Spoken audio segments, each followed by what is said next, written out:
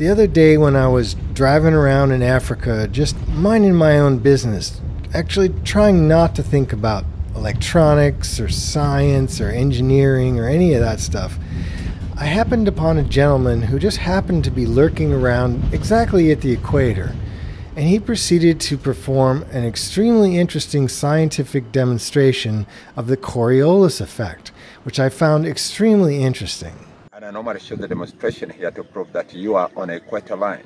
Right now you are studying in the southern hemisphere, that's the northern hemisphere, that's east and west. If you move from here 10 meters north, when you pour the water to this bowl, the water will spin clockwise. When you go to the southern part 10 meters again, the water will spin anti-clockwise. When you come to the equator line, no movement at all. And this is Coriolis effect, which was discovered by Gaspar Coriolis. So we are going to start with the north, and then go to the south, and then wind up in the middle. Please, let's count 10.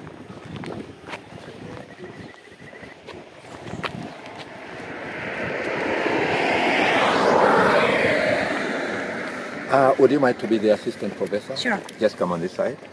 Hold this. That's the indicator for us to see how the water is spinning.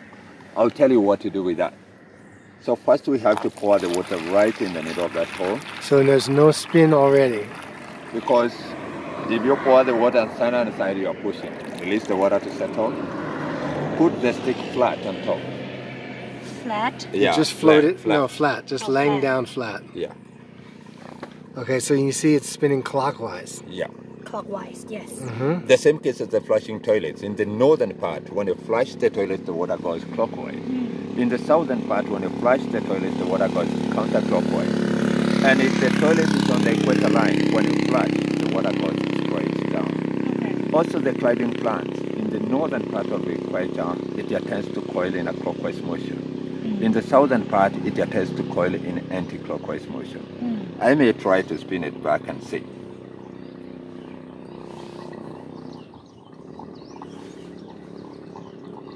It will start again in a clockwise motion. Sounds good? Okay, let's Go try and it. see the south. Assistant Professor, good job. Hakuna Matata. Hakuna Matata. No A very worries. important job. So we get again 10.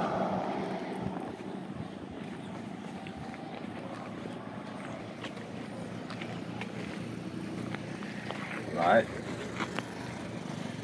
And then I have to pour the water again right in the middle. And then I have to release the water to settle again. Put the stick flat now. Counterclockwise. Put in the middle, assistant. Yeah, you're fired. No. She's trying. And then I try to spin it back again and see.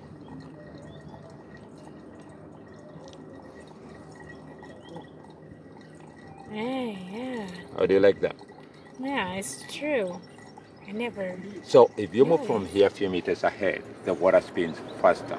And between the sign and here, the water moves slowly because you're getting closer to the equator. Right. So let's wind up in the middle. Assistant Professor, good job. Let's finish.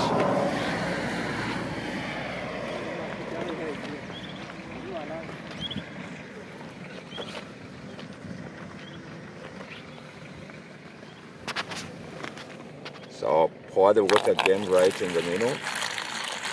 This marks 0.00 degrees. So this is the easiest way to prove whether you're on the equator or not. Please put the stick again. And then I have to spin it round and see. It goes to stand on the edge. I have to go to the light, to edge. Then we have to turn it round and see.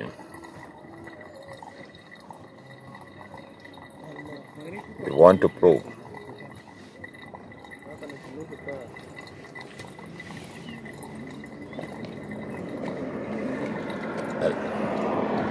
That's it. And the water drains down. So that marks the end of my demonstration, and I wish you good luck for the rest of your tour. Thank you. Can I ask you a question? Yes. How did you come to discover the Coriolis effect, and how did you come to practice this here? Actually, I have learned about it, and we have also to use the GPS global position system to know whether we are on the equator or no. Right. So that's the easiest way now to prove instead of using the global position system. But now why are you here to prove to us? To people so that they can know they are exactly in the see. center of Earth. And you're also teaching some physics, right? That's it. Right. Correct. Well, thank you so much for the demonstration. You are much welcome. Okay. Okay, so this is clearly a scientific fraud here. The Coriolis force is far too weak to influence this little bowl of water, especially stepping 10 meters one way or the other from the equator. What's really fascinating is trying to figure out how he got the water to spin the way he wanted it to. I watched this video over and over trying to figure out his little trick, but I can't really tell. But nonetheless, it was very artfully done. But I have to say, as scams in Africa go, this was the most fluffy, enjoyable, and downright scholarly scam I experienced. A far cry from the total insanity that ensued when the front suspension of our sketchy rental car totally disintegrated in the middle of nowhere.